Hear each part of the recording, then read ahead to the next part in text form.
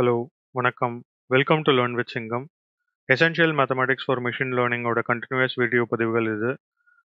இதில் இது வரைக்கும் equations, functions, graphs, vectors, matrices இதெல்லாம் பார்த்துட்டோம். லிமிட்ஸ் பற்றி பார்த்தோம், இன்டர்செப்ட்ஸ் பற்றி பார்த்தோம், இன்ஃபினிட்டினா என்னன்னு பார்த்தோம். இந்த கான்செப்ட்ஸ்லாம் பார்த்தாச்சு. இதுக்கப்புறம் பெண்டிங் கான்செப்ட்ஸ்னு பார்த்தீங்க அப்படின்னா டிஃபரன்சியேஷன், இன்டெகிரேஷன், ப்ராபபிலிட்டி, ஸ்டாட்டிஸ்டிக்ஸ் இதெல்லாம். இன்னைக்கு வந்து அதில் டிஃபரன்சியேஷன் பற்றி பார்க்கலாம். அடுத்தடுத்த பதிவில் இன்டெகிரேஷன், ஸ்டாட்டிஸ்டிக்ஸ், ப்ராபபிலிட்டி பற்றிலாம் சொல்கிறேன். வாங்க வீடியோக்குள்ளே போகலாம். டிஃபரன்சியேஷன் அண்ட் இன்டெகிரேஷன் இதோட பேசிக் மேத்தமெட்டிக்கல் கான்செப்ட் பார்க்கறதுக்கு முன்னாடி பேசிக் டெஃபினேஷன், ஜென்ரலாக இருக்கிற டெஃபினேஷன் பற்றி பார்க்கலாம். டிஃபரன்சியேஷன் அப்படிங்கிறது என்ன சொல்கிறாங்க அப்படின்னா process of computing the derivative of a function அப்படின்னு சொல்கிறாங்க. இன்டெகிரேஷன் அப்படிங்கிறது process of computing and integral அப்படின்னு சொல்கிறாங்க. இன்டெகிரேஷனுங்கிறது ஆல்வேஸ் இன்வர்ஸ் ஆஃப் டிஃபரன்சியேஷன் அப்படிங்கிற ஒரு தியரியும் இருக்கு. இப்போ இது மேத்தமேட்டிக்கலா பார்க்கறதுக்கு முன்னாடி பேசிக்கா ஒரு இங்கிலீஷ் டெர்மினாலஜியா எடுத்தீங்கன்னா டிஃபரன்சியேஷன் அப்படிங்கிறது என்ன அப்படின்னா இது ஒரு இதை வேறுபடுத்தி பார்க்கறது அப்படின்ற மாதிரி தான் இல்லையா. இன்டெகிரேஷன் அப்படிங்கிறது வந்து ஒன்று சேர்த்து பார்க்கறது அப்படிங்கிற மாதிரி. இப்போ டெரிவேட்டிவ் அப்படிங்கிற வேர்டுமே அதே மாதிரி தான், லாட்டின்லேருந்து உருவான வேர்டு அது. அது வந்து ஒரு ஸ்டிக்கிங் ஸ்டோன் அப்படின்னு ஒரு ஸ்டோன் பற்றி குறிக்கிறது தான். ஸோ அந்த ஸ்டோன் எல்லாம் தனித்தனியாக பிரித்து வச்சு அனலைஸ் பண்ணால் என்ன ரிசல்ட் வருமோ அது வந்து டெரிவேட்டிவ்னும், அந்த ஸ்டோன் எல்லாம் இன்டெகிரேட் பண்ணி ஒன்றா சேர்த்து வச்சு பார்த்து அனலைஸ் பண்ணி என்ன ரிசல்ட் கொண்டு வரணும் அப்படிங்கிறது தான் வந்து இன்டெகிரேஷன் அப்படிங்கிற மாதிரி இருக்கு. இப்போ மேத்தமெட்டிக்கலாக பார்க்கணும் அப்படின்னா இப்போ இது வந்து டிஃபரன்ஷியேஷன் அந்த டெரிவேட்டிவ் அப்படிங்கிறது என்ன அப்படின்னு பார்த்தீங்க அப்படின்னா டெரிவேட்டிவ் ஒன்றுமே இல்லைங்க, ஸ்லோப். நம்ம ஸ்லோப்புங்கிற கான்செப்ட் வந்து எபிசோட் 3ல பார்த்துருக்கோம் ஏற்கனவே. அந்த ஒரு குட்டி ரீவைண்ட் பண்ணி பார்க்கணும் அப்படின்னா ஸ்லோப் என்ன சொல்லியிருந்தோம் அப்படின்னா ரெண்டு வேரியபிள் எடுத்துக்கிட்டு அந்த ரெண்டு வேரியபிளோட சேஞ்ச் கண்டுபிடிச்சோம் அப்படின்னா ஒரு ஈக்குவேஷனுக்கு அதுதான் வந்து ஸ்லோப்புன்னு சொல்லியிருந்தோம். இப்போ change in Y divided by change in எக்ஸ்ன்னு சொல்லியிருந்தோம். சேஞ்ச் இன் ஒய்ங்கிறது ரெண்டு வேரியபிளாக இருக்கும், அதனால தான் Y two minus Y one divided by X two minus X one அப்படின்னு சொல்லியிருந்தோம் இல்லையா. அதில் வந்து 2x+3 ஈக்குவேஷனில் எடுத்துட்டு அதை ஜென்ரலைஸ் பண்ணி mx + bன்னு சொன்னோம். mx அப்படின்னா mங்கிறது தான் slope always for that equation சொல்லியிருந்தோம். இது வந்து ஒரு ஸ்லோப்பை டிஃபைன் பண்ணும்போது நம்ம ரெண்டு வேரியபிள் எடுத்துக்கிறோம். y2 அப்படிங்கிற ஒரு வேரியபிள் எடுத்துருக்கிறோம், y1 அப்படிங்கிற ஒரு வேரியபிள் எடுத்திருக்கோம். இந்த இதில் எக்ஸாம்பிள் எப்படி பார்த்தோம் அப்படின்னா 3 வந்து y2னும் 0 y1ங்கிறதும், அதே மாதிரி எக்ஸுக்கு வந்து ரெண்டு வேரியபிள் 0 - 1.5 அப்படிங்கிறதும் பார்த்தோம் இல்லையா. ஸோ இது change in X, change in Y அப்படிங்கிற கான்செப்ட் இருக்கு இல்லையா. இது வந்து அட் அ கிவன் பாயிண்ட், நான் எப்படி சொல்கிறேன் அப்படின்னா இந்த ரெண்டு வேரியபிள் எடுத்துக்காம நான் இப்போ ஒரு எக்ஸோட வேரியபிள் மட்டும் கொடுத்து அந்த இடத்துல நான் வந்து எனக்கு ஸ்லோப் கண்டுபிடிக்கணும் அப்படின்னு சொன்னேன்னா அது முடியுமா அப்படின்னு கேட்டிங்கன்னா எப்படி முடியும்? அந்த இடத்துல நகரவே இல்லை. அப்போனா அங்கே வந்து ஏதோ 0 அப்படிங்கிற மாதிரி இருக்கிற மாதிரி தான் இருக்கும். ஸோ அங்கே எனக்கு எதுவுமே சேஞ்ச் இல்லை இல்லையா. இப்போ 3ன்னு நான் ஒரு நம்பர் கொடுத்தேன் அப்படின்னா அந்த இடத்துல எனக்கு ஸ்லோப் கண்டுபிடிங்க அப்படின்னா அங்கே எனக்கு சேஞ்சே இல்லை, அது ஒரு கான்ஸ்டன்ட் வேல்யூ இல்லையா. நான் அங்கே எப்படி ஸ்லோப்பு கண்டுபிடிப்பேன்? இப்போ அதே மாதிரி எக்ஸோட வேல்யூ வந்து இன்னொரு ஒரு வேரியபிளாக கொடுத்து 5 அப்படின்னு கொடுத்தேன் எக்ஸாம்பிளுக்கு. எனக்கு 5 அப்படிங்கிறது ஒரு கான்ஸ்டன்ட் வேல்யூ, அது 0 தான் அது. So change in Y divided by change in X தான் ஸ்லோப்புன்னு சொன்னோம் அப்படின்னா திருப்பி அந்த 0/0 அப்படிங்கிற லூப்புக்கு வந்துடும் இல்லையா. ஸோ இதை நம்ம எப்படி கண்டுபிடிக்க போகிறோம் அப்படிங்கிற கான்செப்ட் கொண்டு வரதுக்காக தான் அது வந்து டெரிவேட்டிவ் அப்படிங்கிறது வந்தது. ஸோ ஆக்சுவலாக டெரிவேட்டிவ் அப்படிங்கிறது என்ன அப்படின்னா derivative of function of real variable. இந்த ரியல் வேரியபிள்ங்கிறது தான் இந்த change in Y divided by change in X is actually measuring the change of a function of a value which is output value with respect to the change in the input value. நீங்கள் வந்து எக்ஸோட value எப்படி change ஆகுதோ அதை base பண்ணி தான் ஒய்யோட value change ஆகுதுங்கிற மாதிரி டிரைவ் பண்ணுறதுக்காக கொண்டு வந்தது தான் இந்த டெரிவேட்டிவ். சரி, இதை இன்னும் கொஞ்சம் எலாபரேட்டிவாக பார்க்கலாமே. நம்ம என்ன சொல்கிறோம், change in Y divided by change in X at a particular point of டைம்னு சொல்லியிருக்கோம் இல்லையா? அட் அ பர்டிகுலர் பாயிண்ட் அப்படின்னா, இப்போ ஒரு எக்ஸோட வேல்யூ ஒன்னே ஒன்று கொடுத்துட்டு அதை நான் வந்து எனக்கு அங்கே அந்த இடத்துல ஸ்லோப் கண்டுபிடிக்கணும், அந்த இடத்துல எனக்கு சேஞ்ச் கண்டுபிடிக்கணும் அப்படின்னு சொல்கிறோம். அது எப்படி முடியும்? முடியாது. ஆனாலும் வந்து அது எப்படி முடியும், சாத்தியம் அப்படிங்கிறத பார்க்கலாம். இப்போ change in Y divided by change in எக்ஸுங்கிறது நம்மளுக்கு ஏற்கனவே தெரியும். Y two minus Y one divided by X two minus X one சொல்லிட்டோம். இந்த இதை தான் வந்து அவன் டிஒய் பை டிஎக்ஸ் அப்படின்னு டினோட் பண்ணுறான். சில டைம் வந்து இதை எஃப் ஆஃப் எக்ஸ் அப்படின்னு சொன்னீங்கன்னா எஃப்க்கு மேலே ஒரு அப்பாஸ்ட்ரஃப் மேலே போட்டு எஃப் அப்பாஸ்ட்ரஃப் எக்ஸ் அப்படின்னு சொல்லுவாங்க டெரிவேட்டிவ்க்கு. ஸோ நம்ம இப்போதைக்கு டிஒய் பை டிஎக்ஸுங்கிறது ஸ்டிக் ஆன் பண்ணிப்போம். ஸோ டிஒய் அப்படின்னு நான் சொன்னாலே அது வந்து சேஞ்ச் இன் ஒய், டிஎக்ஸ் அப்படின்னு சொன்னாலே சேஞ்ச் இன் எக்ஸ். ஓகேவா? ஸோ இந்த ஒய்யை வந்து நம்ம ஏற்கனவே பார்த்துருக்கோம் எஃப் ஆஃப் எக்ஸ்ன்னு சொல்லி இல்லையா? F of X equal to 2x + 3ன்னு சொல்லலாம், இல்லாட்டா ஒய்யை வந்து எஃப் ஆஃப் எக்ஸ்ன்னு சொல்லலாம். ஸோ நான் அதை வந்து D of F of X divided by டிஎக்ஸ்ன்னு வச்சுக்கிறேன். இப்போ நான் எஃப் ஆஃப் எக்ஸ் ரெண்டு இடத்துலையும் ஆட் பண்ணேன் அப்படின்னா எஃப் ஆஃப் எக்ஸ் வந்து காமன் வேரியபிளாக எடுத்து ஃபங்க்ஷன் ஆஃப் எக்ஸ் பிளஸ் டிஎக்ஸ்ன்னு வந்துடும். அதாவது X plus change in X, X plus change in X நல்லா ஞாபகம் வச்சுக்கோங்க, minus F of X divided by dx. இதுதான் என்னோட டெரிவேட்டிவோட formula. F of X plus dx, F of X plus change in X minus F of X. So இப்போ நான் வந்து F of X வந்து 2x + 3 சொன்னேன் அப்படின்னா ஒரு வேல்யூ வந்து சேஞ்ச் ஆகும்போது எக்ஸோட வேல்யூ எப்பெல்லாம் சேஞ்ச் ஆகுதோ அந்த சேஞ்ச்டு வேல்யூவை நான் எஃப் ஆஃப் எக்ஸ் பிளஸ் டிஎக்ஸ்ன்னு கண்டுபிடிப்பேன். இது ஒரு எக்ஸாம்பிள் வச்சே பார்க்கலாம். Let's say F of X is equal to X கியூப்னு வச்சுக்கோங்க. எக்ஸ் கியூப் அப்படின்னா derivative of F of X என்னன்னு கேட்பாங்கன்னு வச்சுக்கோங்க. இந்த ஃபார்முலா தான் நான் யூஸ் பண்ண போகிறேன் இப்போ. ஸோ முதல்ல எனக்கு என்ன தெரியணும், F of X plus dx அப்படிங்கிறது என்ன வேல்யூ வருது, எக்ஸ் கியூப் இருக்கும்போது F of X plus dx என்ன வருதுன்னு தெரியணும் இல்லையா? So X plus dx the whole cube போடுறேன். எனக்கு ஏ plus be the whole cube formula தெரியும். So a cube plus 3a square B plus 3b square A plus B cube இல்லையா? அதே தான் நான் இங்கே போட்டிருக்கேன். So X cube plus 3x square into dx plus 3x into dx square plus dx the whole cube. இதோட value நான் வந்து ஃபர்தராக இன்னும் எக்ஸ்பேண்ட் பண்ணணும் அப்படின்னா இந்த F of X plus dx நம்ம இந்த வேல்யூன்னு கண்டுபிடிச்சிட்டோம். மைனஸ் எஃப் ஆஃப் எக்ஸுங்கிறது எனக்கு எக்ஸ் கியூப்னு தெரியும். ஸோ நான் ரெண்டுத்தையும் சப்ராக்ட் பண்ணி டிவைடட் பை டிஎக்ஸ் போட்டேன்னா எக்ஸ் கியூப்ஸ் கேன்சல் ஆகிடும். So 3x square dx plus 3x into dx square plus dx cube pi divided by டிஎக்ஸ்னு இருக்கும். இதை நான் ஃபர்தராக சிம்பிளிஃபை பண்ணி டிஎக்ஸ் எல்லாம் டிவைட் பண்ணிட்டேன் அப்படின்னா இந்த டிஎக்ஸ் கேன்சல் ஆகிடும், இந்த டிஎக்ஸ் ஸ்கொயர்லேருந்து ஒரு டிஎக்ஸ் கேன்சல் ஆகிடும், இந்த டிஎக்ஸ் கியூப்லேருந்து ஒரு டிஎக்ஸ் கேன்சல் ஆகிடும். ஸோ இது டிஎக்ஸ் ஸ்கொயர் ஆகிடும், இது டிஎக்ஸ் ஆயிருக்கும், இது வந்து 3x ஸ்கொயர்னு இருக்கும். இப்போ ஸோ இது 3x square plus 3x into dx plus dx ஸ்கொயர்னு வந்துருச்சு. இந்த வேல்யூ வச்சுக்கிட்டு நான் எப்படி வந்து எனக்கு டெரிவேட்டிவ் கண்டுபிடிக்க முடியும்?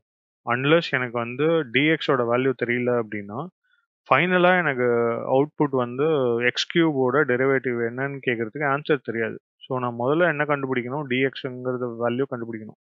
இப்போ நான் டிஎக்ஸுங்கிறது சேஞ்ச் இன் எக்ஸ் இல்லையா? At a given point of time change in எக்ஸுங்கிறது ஒன்றுமே இருக்காதுன்னு நம்ம சொல்லியிருக்கோம். ஒன்றுமே இருக்காது அப்படின்னா அது வந்து ஆல்மோஸ்ட் நியரிங் டு ஜீரோ அப்படிங்கிற மாதிரி இல்லையா? ஆல்மோஸ்ட் ட்ரிங்கிங் டு ஜீரோங்கிற மாதிரி. இது நம்ம எங்கேயோ பார்த்துருக்கோமே அப்படின்னு நீங்கள்லாம் யோசிக்கலாம். அதுதான் அந்த லிமிட்டுங்கிற கான்செப்டில் பார்த்தோம் எபிசோட் 6லன்னு நினைக்கிறேன். எபிசோட் 6ல் பார்த்தோம். இந்த லிமிட் பற்றி பார்க்கும்போது கூட நம்ம என்ன சொன்னோம், இந்த மாதிரி ஒரு வேல்யூ வந்து 1ன்னு எடுத்துட்டு X square minus 4 divided by X minus 2ல வந்து போட்டிங்க அப்படின்னா உங்களுக்கு 3ன்னு வரும். அதே மாதிரி 3ன்னு எடுத்தீங்கன்னா 5ன்னு வரும். ஆனால் 2ன்னு எடுக்கும்போது வந்து உங்களால் அன்டிஃபைன்டுன்னு மாறிடும். ஏன்னா 2 square minus 4 divided by 2 minus 2 வந்து 4 மைனஸ் 4 டிவைடட் பை 2 மைனஸ் 2 0/0ன்னு வந்துடும். 0/0ங்கிறது என்னால் டிஃபைனே பண்ண முடியாது. நான் அதுக்காக தான் லிமிட்டுங்கிற கான்செப்டை யூஸ் பண்ணுறேன்னு சொன்னேன். இதுவும் கிட்டத்தட்ட அதே மாதிரி தான் எண்ட் ஆகுது இல்லையா? இப்போ நான் டிஎக்ஸோட வேல்யூ வந்து டிஎக்ஸுங்கிறது இங்கே நான் திருப்பி திருப்பி சொல்கிறேன். டிஎக்ஸுங்கிறது நான் சொல்லும் போதெல்லாம் என்ன சொல்ல வரேன் அப்படின்னா அது சேஞ்ச் இன் எக்ஸ்ன்னு அர்த்தம். ஒரு எக்ஸ் வேல்யூவை கொடுத்துட்டு அந்த எக்ஸோட வேல்யூ இன்னொருவோட வேல்யூ சேஞ்ச் ஆகும்போது என்ன வருது அப்படிங்கிறது 2 வேரியபிள் ஆயிடுது. ஆனா நான் எக்ஸோட வேல்யூவே வந்து எனக்கு சேஞ்ச் ஆகணும் அப்படின்னு சொல்றேன். ஸோ எனக்கு சேஞ்ச் ஆகணுங்கிறது எப்படி சேஞ்ச் ஆகும்? நான் அன்லெஸ் அது வேற ஏதாவது வேல்யூவோட கம்பேர் பண்ணணும்ல. அந்த வேல்யூ தான் நம்ம 0வா எடுத்துக்கிறோம். ஸோ அப்படி 0வா எடுத்துக்கும்போது அப்ரோச்சிங் டுவர்ட்ஸ் 0 அப்படின்ற மாதிரி எடுத்துக்கிறோம். அப்போ லிமிட்டுக்கும் அதே தானே பண்றோம். அப்ரோச்சிங் டுவர்ட்ஸ் 0ன்னு சொல்றோம். ஏன்னா இங்க வந்து 0/0 அப்படிங்கிறது நம்மளுக்கு நல்லாவே தெரியுது. ஆனா நம்மளால போட முடியாது. ஏன்னா மேல நான் ஏற்கனவே அந்த வீடியோலயே சொல்லியிருந்தேன். 1, 3, 3, 5 அப்படின்னா ஒருத்தர் கீழ இருந்து போகும்போது 2 வரும்போது கீழ விழுற மாதிரி ஒரு ஹோல் இருக்கு. மேலே இருந்து கீழ வரும்போது ஒரு ஹோல் இருக்கு. ஸோ அதனால தான் அந்த லிமிட்டுங்கிற கான்செப்டை யூஸ் பண்ணி நம்ம வேல்யூ ஃபைண்ட் பண்ணி எக்ஸ் வந்து 0 அப்ரோச் பண்ணும்போது ஒய்யோட வேல்யூ வந்து 4ன்னு இருக்கும் அப்படின்ற மாதிரி டிஃபைன் பண்றோம்னு சொல்லி.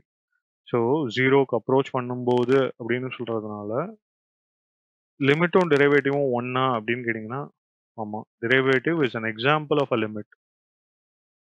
சரி, என்ன டிஃபரன்ஸ்? லிமிட் வந்து பாத்தீங்கன்னா இன் ஜெனரல் ஒரு வேல்யூ கொடுக்கும்போது இப்போ 2ன்ற ஒரு வேல்யூவை பேஸ் பண்ணி இந்த ஈக்குவேஷன்ல மாறுது இல்லையா? இப்போ அதே மாதிரி இன்னொரு ஒரு பேராமீட்டர் கொடுத்தீங்க அப்படின்னா அந்த பேராமீட்டருக்கு ஏற்ற மாதிரி லிமிட் மாறும். பட் டெரிவேட்டிவ் பாத்தீங்க அப்படின்னா அது ஒரு ஸ்லோப். ஸோ 2 வேரியபிள் ஓட difference y2 minus y1 divided by x2 minus x1. But அந்த change in y over a change in xங்கிறது we are taking that x as a change in x as a approach towards 0. இங்க அது ஒன்று தான் difference. So இப்போ நான் இந்த concept சொன்னதுனால நம்ம என்ன எடுத்துக்க போறோம்? Change in X is almost going to 0 அப்படின்ற மாதிரி சொல்றோம். அப்பனா இந்த வேல்யூவை இப்போ பார்ப்போம். நம்மளுக்கு வந்து எக்ஸ் கியூபோட டெரிவேஷன் பொறுத்த வரைக்கும் 3x² + 3x × dx + dx whole ஸ்கொயர்னு டெரைவ் பண்ணிட்டோம். இப்போ நம்ம வந்து dxங்கிறது change in X. Change in X is approaching towards 0ன்னு சொல்றோம். அப்ரோச்சிங் டுவர்ட்ஸ் 0ன்னு சொன்னா இப்போ இங்க 0² 0 ஆயிடும். 0 into anything will become 0. So the final value என்ன ஆகும்? 3² அப்படின்னு வரும். So dx when it is shrinking towards 0, approaching towards 0, your derivative of f of x, which is x cube, derivative of x cube is 3x². இதை நீங்க வந்து ரொம்ப சிம்பிளா பாத்தீங்கன்னு வச்சுக்கோங்களேன். எக்ஸ் கியூப் அப்படின்னு நான் சொல்லிட்டேன்னா 3x²ன்னு வந்துருச்சு. அந்த கியூபுங்கிற நம்பர் என்ன? 3 இல்லையா? ஸோ நான் இங்க என்ன பண்ணியிருக்கேன் அப்படின்னா 3யை வந்து முன்னாடி போட்டு 3 - 1 அப்படிங்கிற மாதிரி வருது இல்லையா? இப்போ இதே தான் வந்து எல்லாத்துக்கும் காமனா வருமா? எல்லா ஈக்குவேஷனுக்கும் இந்த மாதிரி நம்மளால டெரைவ் பண்ண முடியுமா அப்படின்னு கேட்டீங்க அப்படின்னா பண்ண முடியும். அதுதான் நம்ம வந்து பவர் ரூல் அப்படின்னு சொல்றோம். ஸோ பவர் ரூல்ங்கிறது என்னன்னா derivative of X power n, அது என்ன அப்படிங்கிறது n into X power of n - 1. So நீங்க இப்போ அந்த கான்செப்ட்ல எக்ஸ் கியூபோட எக்ஸாம்பிளே பார்த்தீங்கன்னா கூட எக்ஸ் கியூப் ஈக்குவல் டு நம்ம 3 மேலேருந்து கீழே எடுத்துட்டு வந்துடுறோம். 3 - 1 which is 2, 3x². இதை தான் வந்து எக்ஸ்பிளைன் பண்ணுறதுக்காக அந்த F of X plus dx minus F of X divided by dx அப்படிங்கிற கான்செப்டை எக்ஸ்பிளைன் பண்ணேன். ஸோ சேஞ்ச் இன் எக்ஸுங்கிற கான்செப்ட் எப்போ வருது அப்படின்னா நம்ம ஸ்லோப் வந்து ஜென்ரலாக 2 வேரியபிள் கொடுத்து கண்டுபிடிக்கிறோம். பட் 2 வேரியபிள் இல்லாமல் அந்த பர்டிகுலர் பாயிண்ட்ல ஸ்லோப் என்ன அப்படின்னு கண்டுபிடிக்கணும் அப்படின்னா அந்த பர்டிகுலர் பாயிண்ட்டுங்கிறதுக்கு எனக்கு சேஞ்சே எதுவும் ஆகலை. ஸோ சேஞ்ச் ஆகிற மாதிரி நான் இமேஜின் பண்ணிக்கிறேன். That is why it is always shrinking towards 0 அப்படின்னு நம்ம சொல்கிறோம். அப்ரோச்சிங் டுவர்ட்ஸ் 0ன்னு சொல்கிறோம். இதே நம்ம கண்டினியூ பண்ணி இன்னொரு எக்ஸாம்பிள் பார்த்தோம் அப்படின்னா x⁴. x⁴ பொறுத்த வரைக்கும் 4ங்கிறது தான் இந்த n-ஓட value. So n into x⁴n - 1 அப்படின்னு சொன்னீங்கன்னா 4 into x⁴ - 1 which is 4x³ வந்துடும். ஸோ இந்த மாதிரி நீங்கள் எவ்வளோ ஈக்குவேஷன் கொடுத்தாலும் டு த பவர் இருந்ததுன்னா அது வந்து பவர் ரூல் யூஸ் பண்ணி n into x⁴n - 1 அப்படிங்கிற ரூல் அப்ளை பண்ணி டெரிவேட்டிவ் கண்டுபிடிக்க முடியும். இப்போ இதே இது வந்து எனி கான்ஸ்டன்ட் நம்பர் அப்படின்னு கொடுத்தீங்க அப்படின்னா அதோட டெரிவேட்டிவ் வில் பி ஆல்வேஸ் 0. ஏன் அப்படின்னு பார்த்தீங்க அப்படின்னா, நம்ம என்ன எக்ஸ்பிளைன் பண்ணோம்? டெரிவேட்டிவ் அப்படிங்கிறது slope at a given point of given point அப்படின்னா, given point when there is a change in value of X. Change in value of எக்ஸுங்கிறது வந்து எக்ஸோட இது வந்து approach towards zero, shrinking towards zero அப்படிங்கிற மாதிரி சொல்லியிருந்தோம். அப்போ கான்ஸ்டன்ட் நம்பர் கொடுத்தா டுவர்ட்ஸ் ஷ்ரிங்கிங் ஜீரோ அப்படிங்கிறத எப்படி டிஃபைன் பண்ணுவீங்க? டுவர்ட்ஸ் ஷ்ரிங்கிங் டு ஜீரோ அப்படின்னா அது ஜீரோவாக தான் முடியும் இல்லையா? ஸோ த்ரீயோட வேல்யூ, டூவோட டெரிவேட்டிவ் என்ன, ஃபைவோட டெரிவேட்டிவ் என்ன அப்படின்னு ரியல் நம்பராக கொடுத்து உங்களுக்கு ஒரு கான்ஸ்டன்ட்டோட வேல்யூ கொடுத்தாங்கன்னா அது வந்து வெறும் எக்ஸ் அப்படின்னு ஒரு வேல்யூ கொடுத்துட்டாங்கன்னு வச்சுக்கோங்க. நீங்கள் எக்ஸுக்கு என்ன இன்புட் போட்டு டெரிவேட்டிவ் எடுத்தாலும் அது ஜீரோ தான் வரும். இப்போ அதே மாதிரி ஒரு லைன் இருக்குன்னு வச்சுக்கோங்க. அந்த அந்த லைன்னா நீங்கள் எக்ஸோட வேல்யூ பிளாட் பண்ணுறீங்க, 1 2 3 அப்படின்னு பிளாட் பண்ணுறீங்க. அப்போ அதோட ஸ்லோப் கண்டுபிடிக்கணும் அப்படின்னா அது நம்ம வந்து எம்எக்ஸ் பிளஸ் பி ஃபார்முலா மாதிரி ஆகிடும். இப்போ எம்எக்ஸ் பிளஸ் பியில் என்ன சொல்லியிருக்கோம்? எம் தான் ஸ்லோப் அப்படின்னு சொல்லியிருந்தோம் இல்லையா? ஸோ இங்கேயும் அதே மாதிரி தான். இப்போ ஏஎக்ஸ் அப்படின்னு ஒரு கான்செப்ட், சாரி, ஒரு ஈக்குவேஷன் இருந்தது அப்படின்னா அந்த ஏஎக்ஸோட டெரிவேட்டிவ் வந்து ஏ தான். ஸோ இப்போ எக்ஸாம்பிளுக்கு 2x அப்படின்னு சொன்னீங்கன்னா 2 தான் டெரிவேட்டிவ். 3x அப்படின்னு சொன்னீங்கன்னா 3 தான் டெரிவேட்டிவ். இங்கே எக்ஸ் வந்து வேல்யூ பேஸ் பண்ணி திருப்பி நீங்கள் 2xோட வேல்யூவோ 3xோட வேல்யூவோ மாறும். இப்போ எக்ஸ் வந்து 1 போட்டிங்கன்னா 2ன்னு இருக்கும், 2ன்னு போட்டிங்கன்னா 4 ஆகிடும். ஸோ எஃப் ஆஃப் எக்ஸ்ன்னு எடுத்துக்கிட்டிங்கன்னா வச்சுக்கோங்களேன், அந்த வேல்யூ சேஞ்ச் ஆகுது. பட் அதோட டெரிவேட்டிவ் பொறுத்த வரைக்கும் இட் இஸ் ஆல்வேஸ் 2. இப்போ 3x அப்படின்னா இட் இஸ் ஆல்வேஸ் 3. ஓரளவுக்கு இது புரிஞ்சிருக்கும்னு நினைக்கிறேன். இதை தவிர நம்மளுக்கு வந்து product rule, quotient rule, some rule, chain rule இந்த மாதிரி நிறைய ரூல்ஸ் இருக்கு. இதில் வந்து இப்போ ப்ராடக்ட் ரூல் அப்படிங்கிறது எதுக்கு யூஸ் ஆகும் அப்படின்னா, 2 ஃபங்க்ஷன் கொடுத்துருக்காங்கன்னு வச்சுக்கோங்க. 2 ஃபங்க்ஷன் நான் எப்படி சொல்கிறேன் அப்படின்னா, எக்ஸ் ஸ்கொயர் அப்படின்னு ஒரு தனி ஃபங்க்ஷன், எக்ஸ் கியூப் அப்படின்னு தனி ஃபங்க்ஷன், இப்போ சைன் எக்ஸ் அப்படிங்கிறது தனி ஃபங்க்ஷன், காஸ் எக்ஸ் அப்படிங்கிறது தனி ஃபங்க்ஷன். இந்த மாதிரி 2 தனித்தனி ஃபங்க்ஷன்ஸாகவே கொடுத்தாங்க அப்படின்னா அதனோட மல்டிப்ளிகேஷன் வந்து நம்மளுக்கு ரிசல்டன்ட் டெரிவேட்டிவ் கண்டுபிடிக்கணும் அப்படின்னா அந்த டைமில் தான் நம்ம ப்ராடக்ட் ரூல் யூஸ் பண்ண போகிறோம். ஸோ ப்ராடக்ட் ரூல் ஓட டெஃபினிஷன் என்ன அப்படின்னா, derivative of two products of a functions. Two product of ஃபங்க்ஷன்ஸுங்கிறது F of எக்ஸுங்கிறது ஒரு ஃபங்க்ஷன், ஜி ஆஃப் எக்ஸுங்கிறது ஒரு ஃபங்க்ஷன் அப்படி வச்சுக்கோங்க. ஓகேவா? அதோட ரிசல்டன்ட் என்ன வரும் அப்படின்னு சொல்லியிருக்காங்கன்னா, derivative of f of x multiplied by that function itself as a g of x plus f of x multiplied by derivative of g of x. இதை நான் திருப்பி பொறுமையாகவே சொல்கிறேன். என்ன பண்ணுறோம் பேசிக்காக அப்படின்னா, இந்த எஃப் ஆஃப் எக்ஸுங்கிற ஃபங்க்ஷனோட டெரிவேட்டிவ் தனியாக எடுக்கிறோம், அதை ஜி ஆஃப் எக்ஸோட டேரெக்டாக மல்டிப்ளை பண்ணுறோம். அதே மாதிரி ஜி ஆஃப் எக்ஸுங்களோட டெரிவேட்டிவ் எடுக்கிறோம், எஃப் ஆஃப் எக்ஸோட மல்டிப்ளை பண்ணுறோம். இதுதான் வந்து ப்ராடக்ட் ரூலோட கான்செப்ட். இதை நிறைய இடத்துல பார்த்தீங்க அப்படின்னா F of X, G of X அப்படிங்கிறதெல்லாம் வந்து அவங்க அப்பாஸ்டஃப் போட்டு எஃப் அப்பாஸ்டஃப், ஜி அப்பாஸ்டஃப் அப்படின்னு ஜென்ரிக்காக எழுதுவாங்க. ஸோ அந்த டைமில் எஃப் எஃப் அப்பாஸ்டஃப் அப்படின்னு சொன்னாலே அது என்னன்னா எஃப் ஆஃப் எக்ஸ்னு அர்த்தம். ஐ மீன் டெரிவேட்டிவ் ஆஃப் எஃப் ஆஃப் எக்ஸ்னு அர்த்தம். அதே மாதிரி ஜி அப்பாஸ்டஃப் அப்படின்னு போட்டாங்க அப்படின்னா அது வந்து டெரிவேட்டிவ் ஆஃப் ஜி ஆஃப் எக்ஸ்னு அர்த்தம். ஓகேவா? இது வந்து ஒரு எக்ஸாம்பிள் வச்சு பார்க்குறோன்னு வைங்க. இந்த எக்ஸாம்பிள் திருப்பியும் உங்களுக்கு தெளிவுபடுத்த விரும்புகிறேன். ரொம்ப பேசிக்கான எக்ஸாம்பிள், நான் ரொம்ப காம்ப்ளிகேட் பண்ணிக்கல.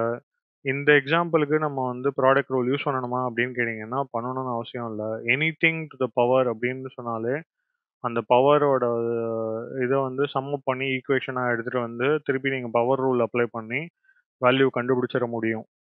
நான் ஆனால் இந்த ஒரு கான்செப்டை புரிய வைக்கணும். ஏன்னா ட்ரிக்னாமெட்ரிக்கல் ஃபங்க்ஷன்ஸ்லாம் நாங்கள் இன்னும் இன்ட்ரடியூஸ் பண்ணலை.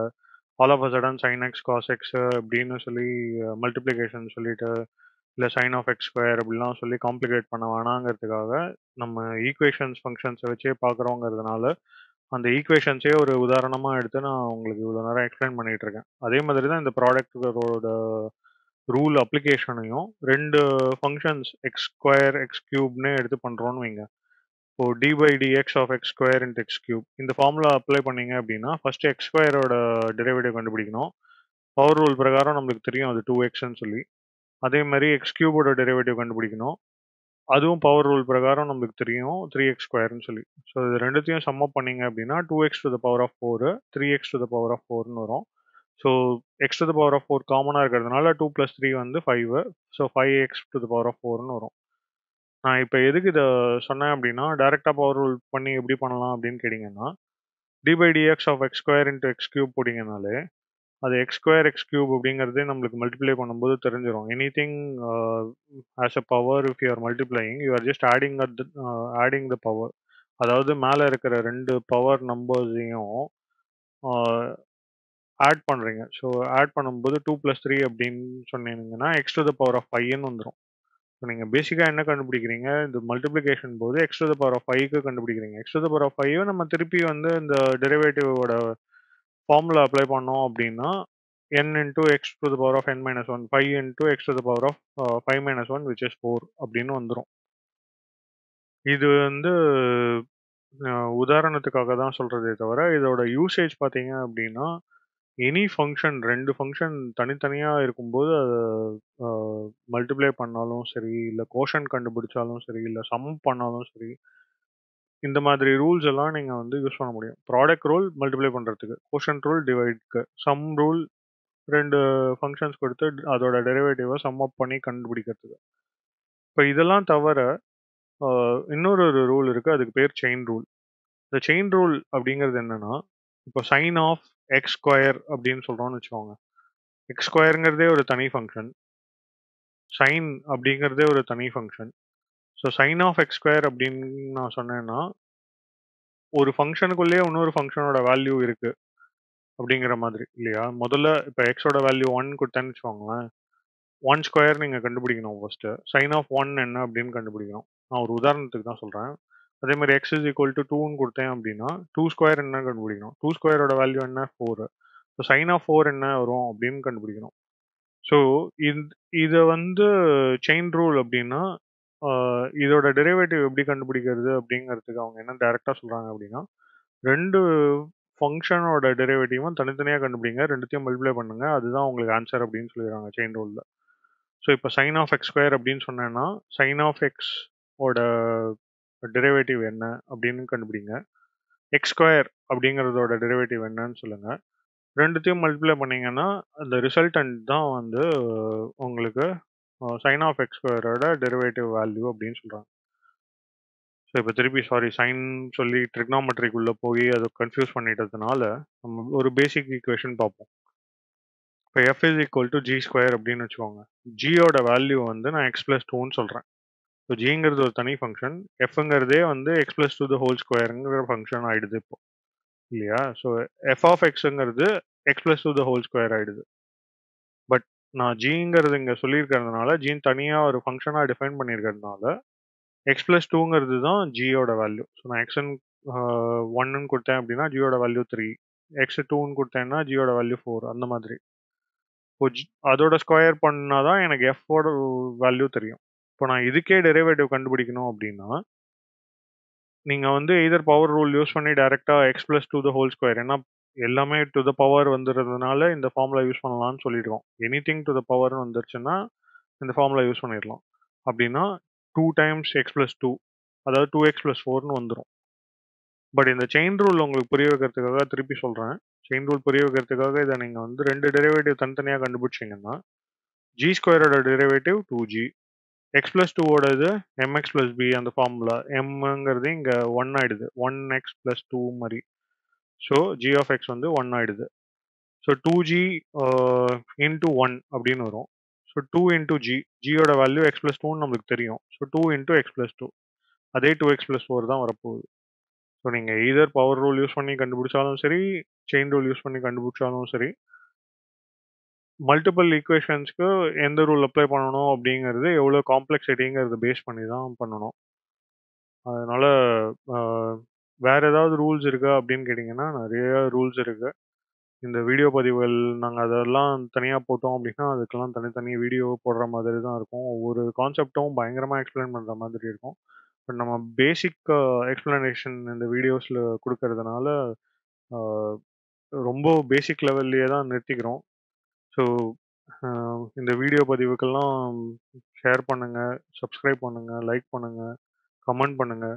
உங்களோட கமெண்ட்ஸ் எல்லாம் எங்களுக்கு ரொம்ப முக்கியம். ஏன்னா, ஏதாவது உங்களுக்கு நாங்க சொல்றதுல புரியல, சொல்ற விஷயம் புரியல அப்படின்னா, அத கமெண்ட்டா கேட்டீங்கன்னா, நாங்க வந்து ரிப்ளை பண்றதுக்கு தயாரா இருக்கோம். அதே மாதிரி ஏதாவது குறைகள் இருந்ததுன்னா, அதையும் தைரியமா சொல்லுங்க.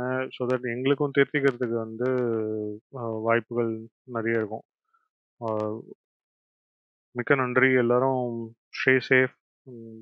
கொரோனா வந்து திருப்பி 3வது அல வர மாதிரி இருக்கிறதுனால கொஞ்சம் ஜாக்கிரதையா இருங்க.